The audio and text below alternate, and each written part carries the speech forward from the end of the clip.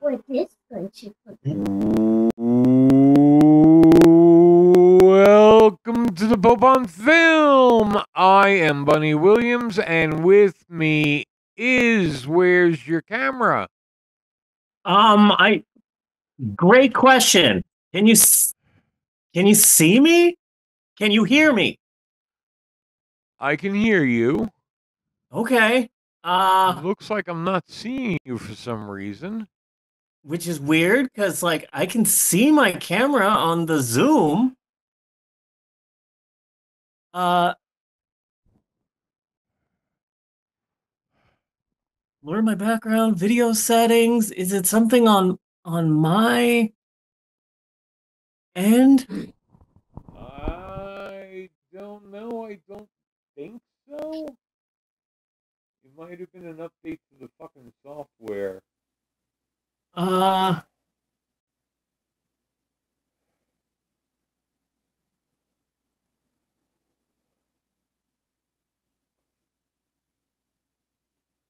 um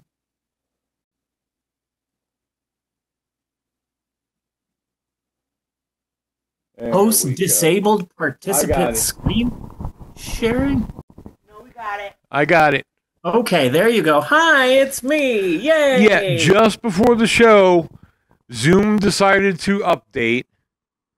Of course. And because of that, it had changed the settings. Huh. All right then. Hi, it's me, Maylin. It's hot as heck. So I'm actually just wearing a see-through shirt with some stickers on my boobs. It's hot. Yeah. It's way too hot. Oh, I am the Pope in question. Yeah. My name is Reverend Maylin. I'm the founder of the Church of Ed Wood. Yes, the Little Lebowski Urban Achievers, and proud we are of all of that. It is episode 481, and I've got a number of things I want to talk about in the beginning. Number one, I want to talk a little bit about Project 2025. Okay. Which should be on everybody's minds right now. So a very cheery topic. Yes. This is very important, number one. And number two, okay, yeah, I will be talking about it for a bit of self-interest, but just hear me out here. Project 2025 is a sign that the Republicans have been emboldened by Donald Trump's previous regime. And Donald Trump is trying to backtrack and act like he's never heard of it before. Yes. Republicans are freaking out about it, and that's good because it really is horrible, and more people out there are sounding the warning bells over Project 2025. And a lot of people are discussing how damaging, how massively damaging it will be. But I saw a quote by someone on MSNBC talking about Project 2025 and about how it will affect all of us on a smaller scale. Yeah. That yes, Project 2025, the Republicans' new plan to basically install a dictatorship. Yes, it's bad, but it will have major effects, but it'll also have minor ones too. And I saw this quote and I wanted to share it in the podcast. The Heritage Foundation has a plot to turn every government employee of any consequence into a personal appointee of Donald Trump. That means everybody that you call in federal service, every single solitary person that you call is going to be one of Donald Trump's either appointees or working for one of his appointees, and that's really dangerous. Your government isn't going to work anymore. The federal government that you count on to get things done is going to be a bunch of hacks who were appointed just like back in the 1920s. And man, the 1920s were a difficult time because the president was a businessman. Yeah. And he was elected. He was like, hey, I'm a newspaper magnate. And my name is Warren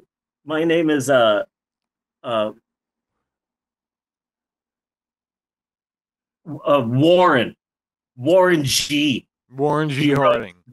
He wrote that rap song. Yes. regulate Warren G. He was a big rapper in the 90s. And he's like, hey, now that I'm president, I don't know what to do. So I'll just appoint a bunch of people that I know and they can do whatever they want. And so it was a real messed up time in politics. But yeah, if Donald Trump does get into office and does put forth Project 2025, it sure is going to be like the corrupt presidency of the 1920s.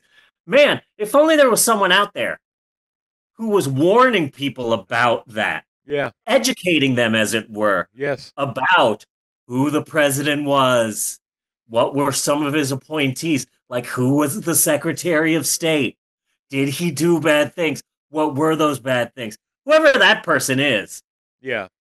going to be a hero. Really proud of that. Mm-hmm. Secondly, last week we started off the show discussing things that have happened in the last 9.5 years that the Pope on Film podcast has existed. Let me clarify that. The Pope on Film started off our last episode discussing all of the things that happened in the last 9.5 years that the Pope on Film has existed, delighting our tens of fans. Yes. It was a good opening, but I've been thinking about it. I want to talk about Charles Manson some more. Okay. So here's the summary of the story that occurred in 2014. So Charles Manson, he was going to get married. He applied for a marriage license in prison because he met someone, pen pal, whatever. This is still Jeff, right? No, it's still totally Jeff. It's still totally Jeff. But I've got a quick historic approximations to do right after Charles Manson. Okay. But okay, so Charles Manson said he wanted to marry. He met someone and he was in love. It turns out that the woman who wanted to marry Charles Manson only wanted to marry Charles Manson so that after Charles Manson dies, she would take possession of his corpse and tour him around the nation like a Elmer McCurdy-esque sideshow. Yes. And I made a joke about, oh man, so the wedding was canceled and now Charles Manson won't get the fairy tale happily ever after that we've all wanted him to have. But it's like, I don't see that as being a bad thing.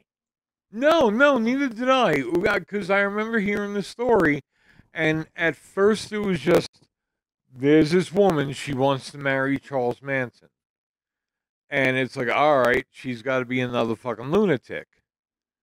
Yeah. And then after I heard what the actual plan was, as you so gracefully described, yeah, then I was like, all right, cool. Exploit the motherfucker, make some money. What the hell? I appreciate that somebody thought of it. Yeah, it's like, if you're not going to give the man the death penalty, I think that desecrating his corpse for decades is a sort of fitting punishment for the man. Yeah. And also, really think about it, Bunny. How? Because when I thought about this, it was really shocking. How many people on your friends list would pay money to see Charles Manson's corpse? Oh, fuck yeah. There's a whole quiet cult of Manson. Holy shit. Like, I would say 40% of my friends list would be in line to see Charles Manson's corpse, just period. And if it was on my way, I would stop in. Why not? Yeah. Okay. But now with the potential, but think of the potential where it just kind of starts where you go see the corpse, maybe a couple of other pieces of memorabilia, and she makes money at this. It could become a full-blown amusement park, Manson Land. You know, serial killersville. Yeah, you can go to Clown Town. What the fuck? You can go to the Spawn Ranch section. Spawn Ranch. Spawn Ranch. And they can't exactly serve you acid, but there will be a lot of flashy lights in different colors to try to simulate it to help enhance your cult member experience. Spawn Ranch. And you were riding a horsey. Yeah. Yeah. I love that movie. So with that out of the way, we've discussed the Charles Manson, we've discussed Project 2025. Now we can start with our real introduction. And guess what, Bunny? It's a surprise hap. You got Yes. the intro? Are all we in queued there? up? Are we going? Huh? Yes,